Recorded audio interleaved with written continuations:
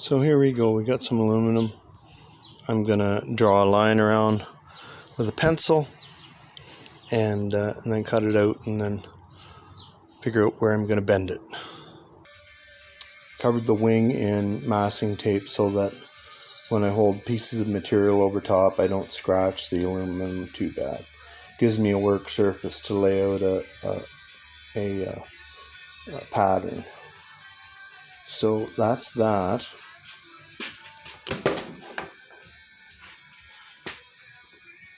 And this here piece folds down underneath like that, and that's got to be bent right there at a 45 degree, like that angle in.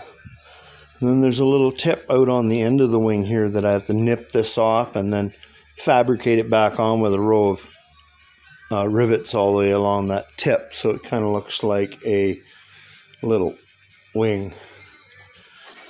So I flip this over, and that's the pattern to the other side. So I'm liking it.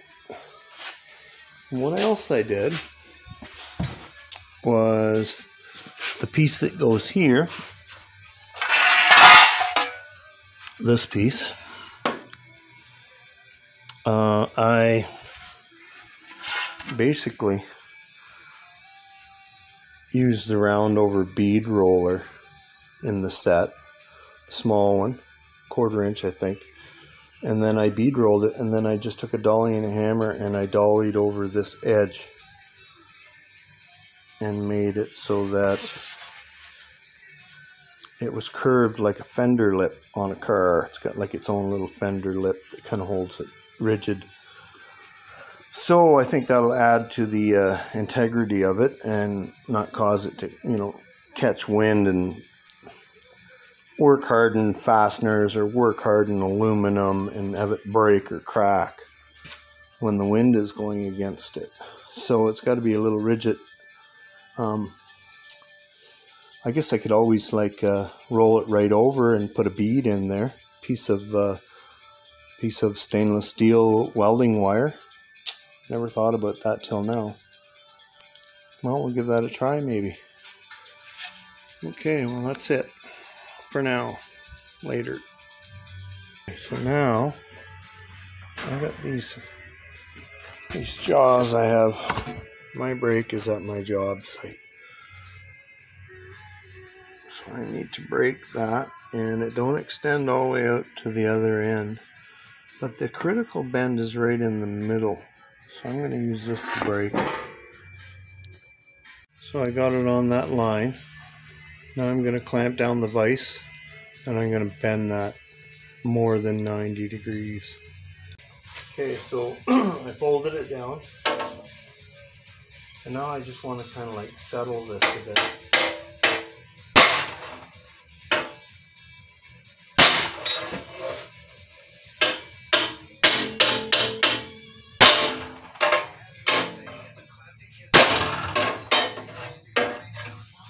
That's pretty good. I'm just going to shift it in there and then whale it on both ends. Okay, so we'll take this off.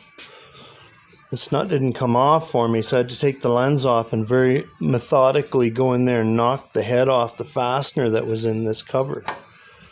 So I'm going to put some walnuts on that lip. I had screws coming through the backside with nuts on them and then acorns to hold this on. But now I'm going to put walnuts and put stainless steel screws in to hold this on. So let's take a view at this here now.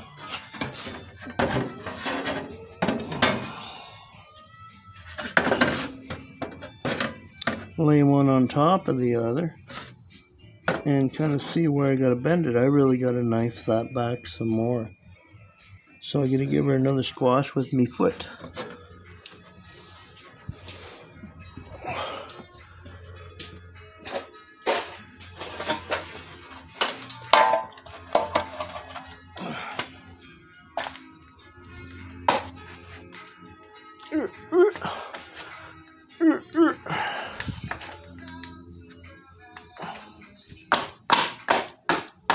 There, that looks more like an airplane blade.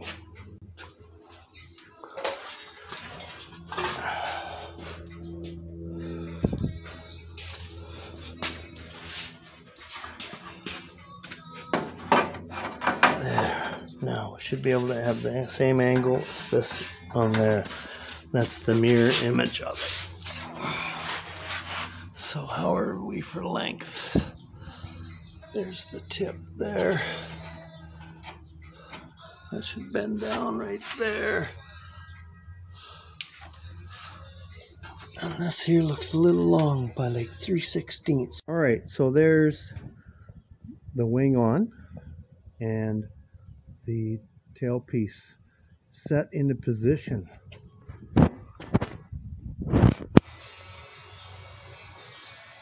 And you can see how close it is to the tire. So I gotta manipulate that and tuck that fender underneath it.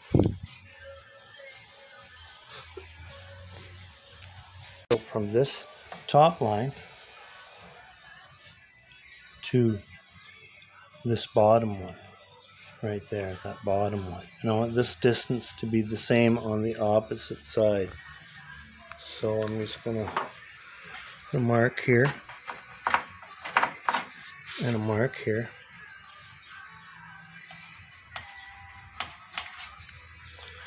And that will give me a reference.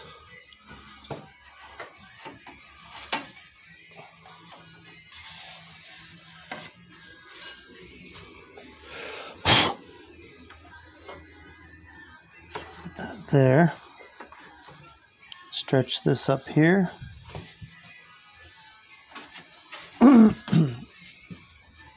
Step around here. And it looks like I'm out 5/16 of an inch. So this wing has to pound in there farther. And for that to transpire, I have to notch this piece right here so that it slides in here. And this tip right here is in farther.